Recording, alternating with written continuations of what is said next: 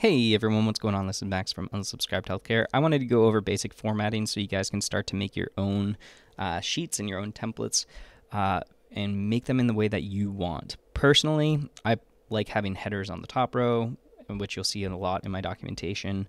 I think it makes it a lot easier to read, and then we use the borders to identify like kind of the information that you want underneath patient ID and everything. We'll get into formulas in another video, but this is really an introduction to kind of Google Sheets over Google Docs. The reason why I use Google Sheets over Google Docs is because you can have all these formulas to make it so that you bring information forward. It's a lot easier to kind of have that data transfer from one sheet to the next, as well as the other biggest benefit I find from it too is that we can have our eval sheet and then go from our eval sheet to like a daily note, and it's all in one file rather than having multiple files of everyday treatment, right? So I can just click on the one patient file, and I know that the eval sheet is going to be here, the daily sheet can be here. Kind of going through all of that information in one sheet makes it really useful and really helpful. So how do we do some of this stuff, right? If we come up here, you can see that we have the patient name. So if we were going to come and start our own column that we wanted to with patient name, I'd type in patient name. If we want to change that color, we can click on each cell that we want to change the color of and click on the color that you desire, right? Or you can click on the row. If you click on the numbers on the left here, that's going to highlight the row. And then as we click on the color, it now changes it. Okay. Afterwards, we come down here. If person's name is really long, right, you'll see that it will carry forward into the next cell. So there's no information in this cell, so you can see what continues forward. If we were to then type something in that cell, all of that information disappears. If you don't want it to disappear, you can use what's called text wrapping.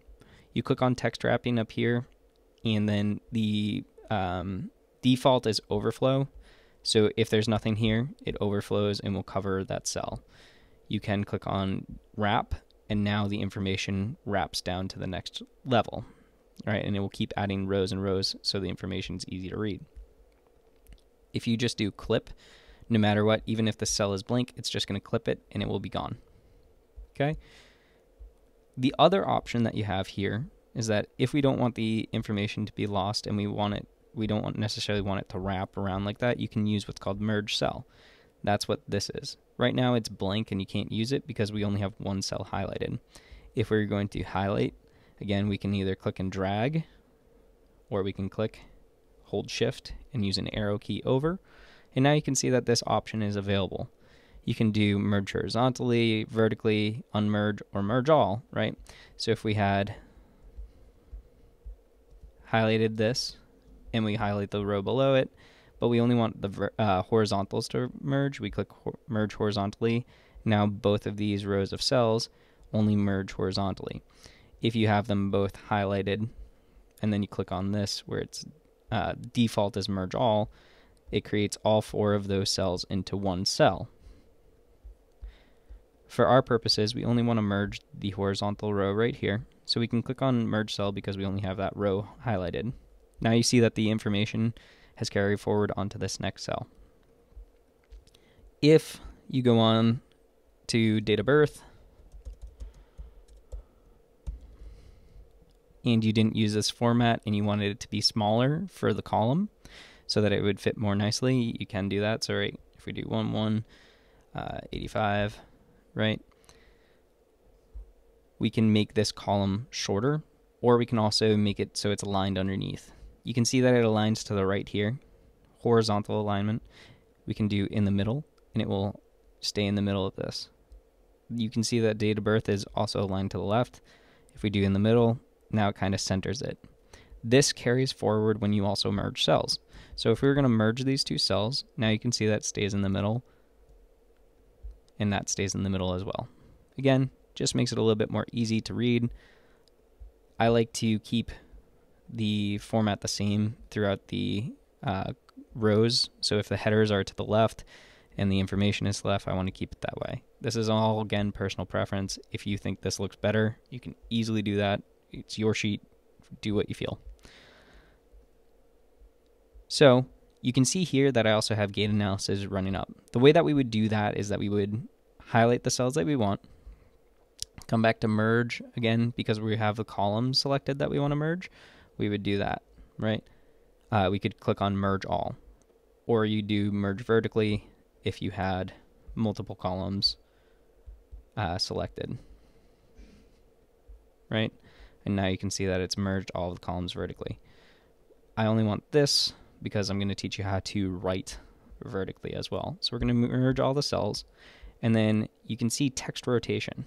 This allows you to kind of change the orientation of the text. If we're going to go up, we would do posture. When you click on posture and enter it in, now it will be read up, you know, kind of tilted on the axis.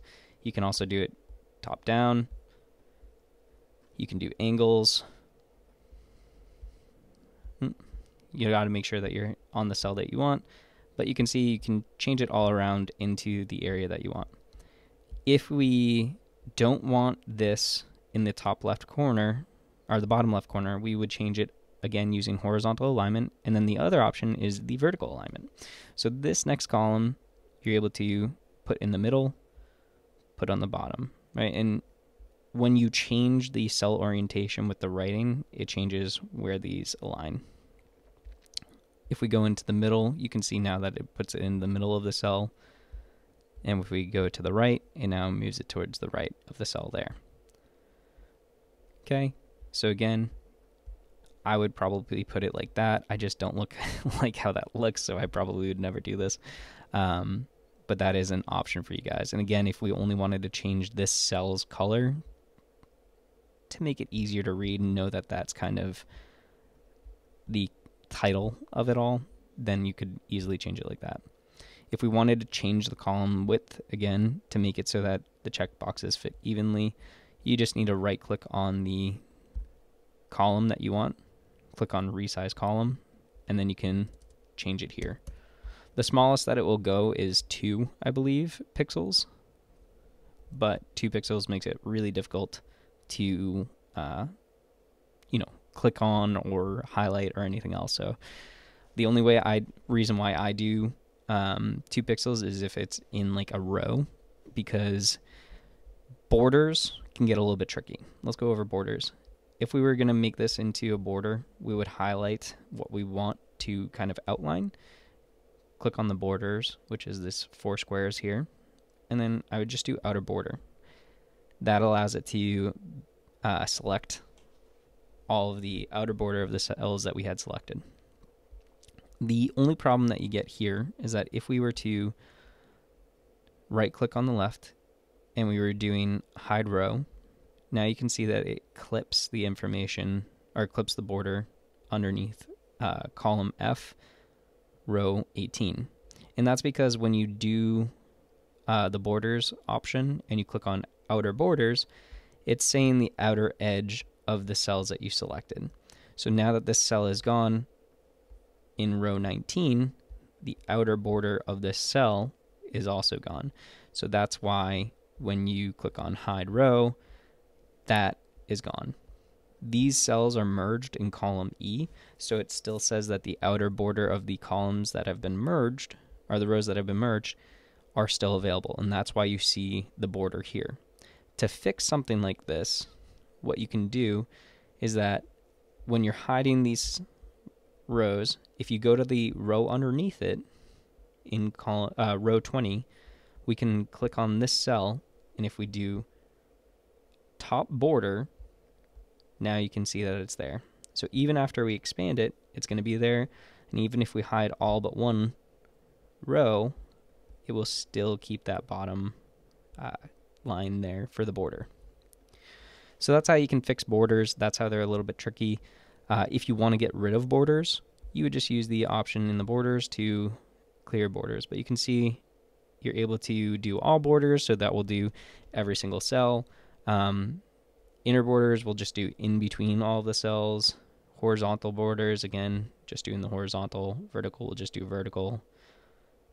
Bottom border will just do bottom. But again, when you're minimizing rows or anything else, you need to make sure that you have it so it's formatted so that you won't have those blank spaces. This gets a little bit tricky and can be a long and tedious process, but that's how you would make it look nice. I believe that's everything that I wanted to talk about in this video. If you guys have any questions or comments below, feel free to comment. If you have examples of kind of things that you've done, I'd love to see them. Feel free to link that below as well. But otherwise, this has been Max from Unsubscribed Healthcare. I hope you enjoyed it and learned something today.